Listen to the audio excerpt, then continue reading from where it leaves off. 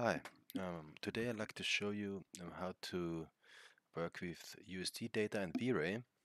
And to get it working, first you have to um, set the Pixar USD path in your Maya environment file so that all the relative data got found from Maya and the USD plugin. And then it's just straightforward. If you have an object here, and we have two materials assigned, and we just go to the file export selection settings here. We choose USD and the Vray material exporter, and then you export your data somewhere inside your path you set earlier. You can do all subfolders there, and your hierarchy doesn't matter, but it has to be inside this location. And if this is exported, I'm in Maya 2022 at the moment. I'm jumping to the next Maya version here, 2023, and I choose flower scattered. I hope it's the right one. Yeah, I think so. Then I go to the Bifrost graph editor, and this one here, you see flower USD is my exported file, this one here. And to load data into, I think it's stage 2 here. Yeah, out stage 2. First you have to use the node add to stage. This tells USD something gets added to the current proxy shape here.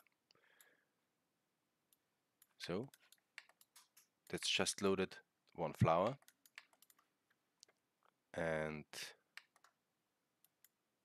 I disconnect this one here, and here I show how to scatter the more of them. This is to save the file later to an USD. That's the instance we get, and those file is the file we can load via the Vray plugin and render it later in the old Maya version. I hope if we get a Vray version for 2023, we can skip this part here. So first we need a add to stage node, and then I created an Xform flowers. I can open this one here. This is just a group, so I added a group. Then I defined the point instancer. There's a randomized rotation, and I scattered some blue noise here, and I just plug this in here so we can see what we get.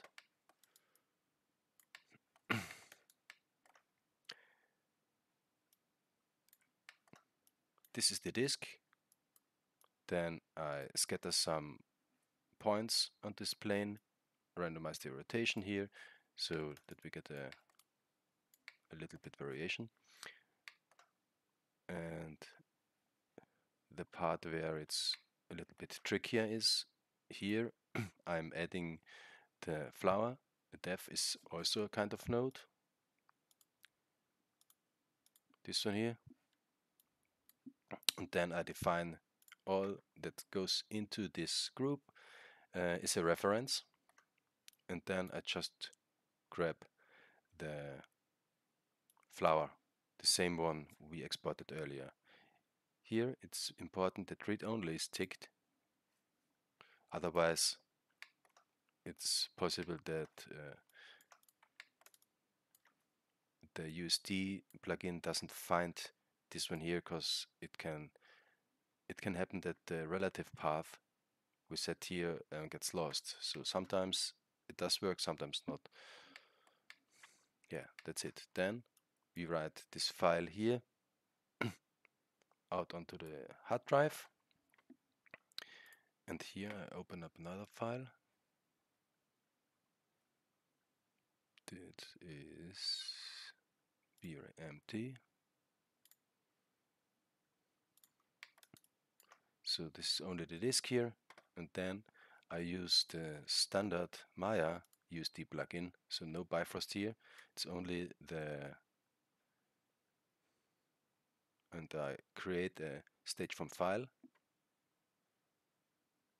and I use this flower instance here, and here we go. These are only instanced flowers from Bifrost. I grab the render window here. Oh, I forgot to set the, we have to use Vray as a plugin. So, here we go. I hope this does help to get you started.